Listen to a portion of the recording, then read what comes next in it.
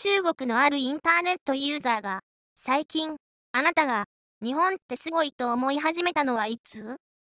との質問をネット上で投げかけ、中国ネット民たちの注目を集めた。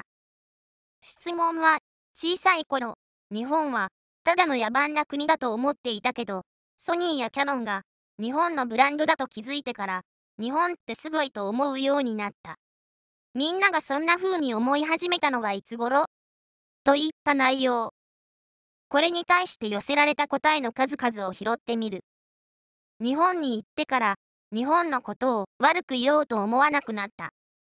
小さい頃に中国のものだと思って見ていた漫画やアニメが、実は全部日本のものだと知ったとき、私の世界観は崩壊。日本ってすごい。日本の文化や伝統の多くが中国古代から伝わったものだと知ったとき、日本人はうちらより中国人なんだな、と思った。子供の頃、初代のウルトラマンを見てから、初めてカメラ買ったとき、生理用品も紙おむつもパン用ミックス粉も、みんな、日本が重要技術を握っている。尊敬せざるを得ない。日本は、国土が狭くて人口も少ないのに、第二次大戦で地球の半分を席巻し、アメリカに迫ろうとした。